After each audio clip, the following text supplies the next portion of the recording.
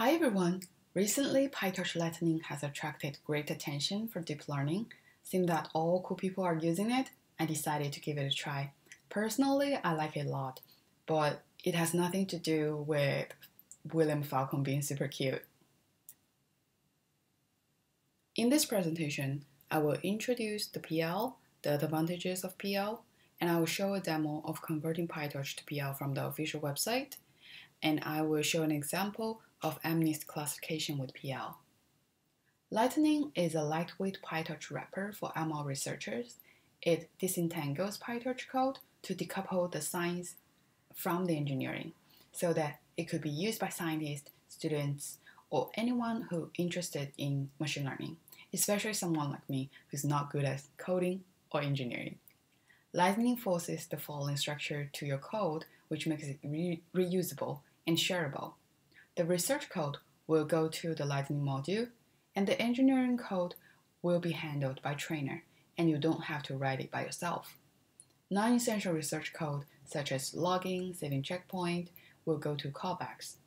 And the data, you can use Pytorch data loaders or organize them into a Lightning data module. Once you do this, you can train on multiple GPUs, TPUs, CPUs, and even in 16-bit precision without changing your code. There are many advantages of PL. First of all, it's easy to install. By using pip install Pytorch Lightning, you can use it. Secondly, models become hardware agnostic. It can run on GPU, CPU, or even TPU. The code is clear to read because engineering code is abstracted away, and it's easier to reproduce. You can also make fewer mistakes because Lightning module handles the tricky engineering part. It also keeps all the flexibility. Lightning module are still Pytorch module, but it removes tons of code, and you can always customize your training validation loop by using callbacks. Lightning has dozens of integrations with popular machine learning tools such as weight and bias logging, TensorBoard, minimal running speed overhead, about 300 milliseconds per epoch compared with pure Pytorch.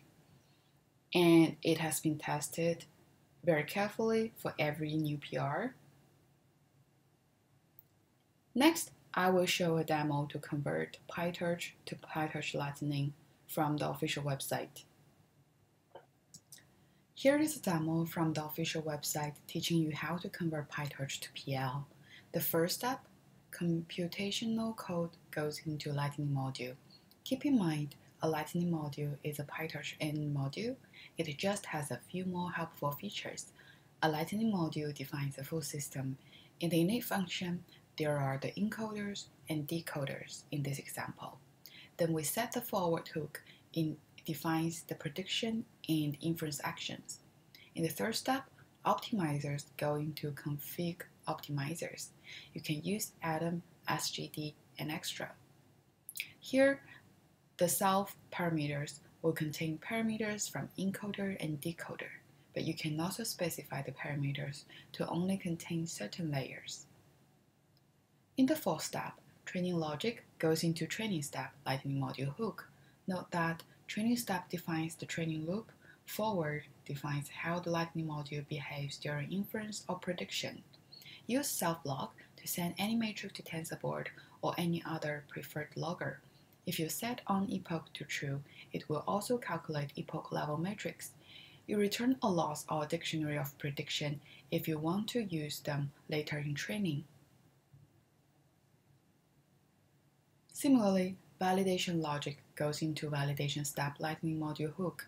You just need to copy-paste the code from the original validation batch loop to the validation step function. Same as training step, you can call self.log to automatically accumulate and log at the end of the epoch. Because Lightning module are hardware agnostic, remove any .CUDA or .to device. Override Lightning module hooks as needed. There are more than 20 hooks to keep all the flexibilities. You don't have to write backward, step, or zero gradient by yourself. Lightning module will handle them for you. And now you can initialize your Lightning module. By using the trainer, you automatically get TensorBoard logging, hardware calls, model checkpointing, training and validation loop, zero gradient, early stopping. Those code in red can be erased now. Isn't it just efficient and nice? You initialize the training and put data loaders into the trainer.fit. Here it has train and validation data loaders. Sometimes we also have test data loaders. You can also add other functionality using the callback APIs. You can add an MLP layer to fine-tune an unsupervised learning approach online. You can add multiple callbacks as well. To figure out how to tweak an input to attract a network to misclassify a digit, you can add confused logic callback. Now it trains as fast as lightning. It can train on GPU, CPU, or TPUs. By setting the number of GPUs or the number of TPU cores, it will be trained on multiple GPU or TPUs. Now I will show you an example of MNIST classification problem by using Pytorch Lightning. Here is a very typical structure of Lightning module. You have init, forward, training and validation step, configuration optimizers. You initialize the model and then you get the data loaders. You initialize the trainer and then you train the model. So to start with, I will give a fully connected layer.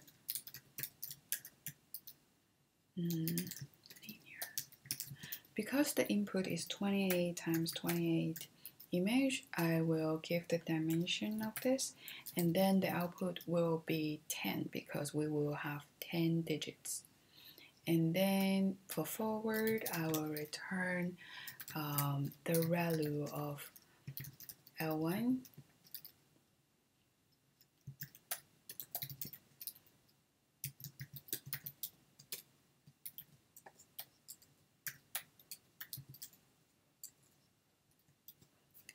And then for training step, I will get the data and label from the batch, and then I will calculate the loss, which will be the cross entropy here. And then by using solve X, I can get the prediction, and Y is the ground truth, and then I return loss. The validation step should be exactly the same as train step here, and then I will define the optimizer. It will be Atom here because it's easy, and I will give all the parameters, and then LR will be 0.02. And now I get the MNIST model, and then I will get the dataset by downloading the MNIST.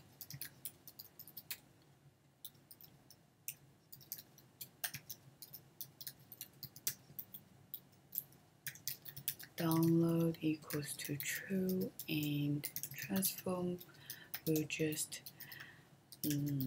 transform the variable to tensor.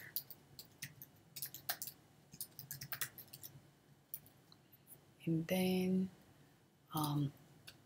to get the train dataset and val dataset, I will random split the dataset. And the train will have 55,000 items, and the validation will have 5,000 items. And then I get the data loader. Train data loader will be batch size equal to 32, and then val will be batch size also 32 for simplicity, and then I get the trainer and then train.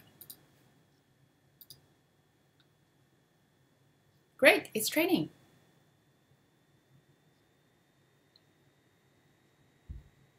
Okay, that's all. Thank you for listening.